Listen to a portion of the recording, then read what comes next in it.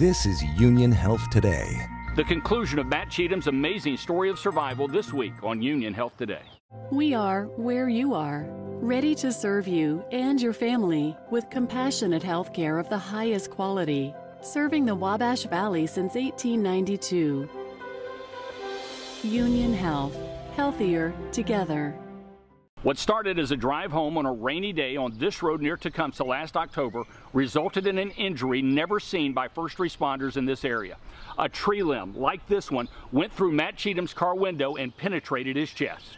Because of highly trained volunteer first responders from New Goshen Fire and Rescue working alongside the paramedics and EMTs from TransCare, Matt was safely removed from his car and quickly transported to Union Hospital in Terre Haute, where a trauma team was standing by to save his life.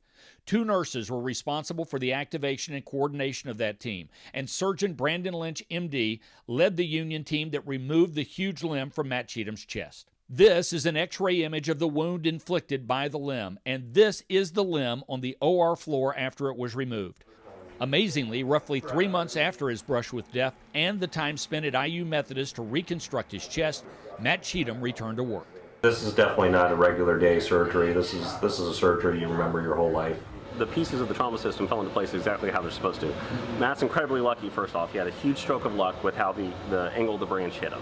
God got me through that. I mean, he's in control, and he got me through that. But along the way, he provided people like the nurses, the doctors that stepped in and helped, and really thankful for them, because if without them, you know, who knows how I'd ended up. This story is a testimony to the Wabash Valley's first responders and the abilities of the Union Health Trauma Team and how they are quite literally prepared for anything. I'm Mike King. More next week on Union Health Today.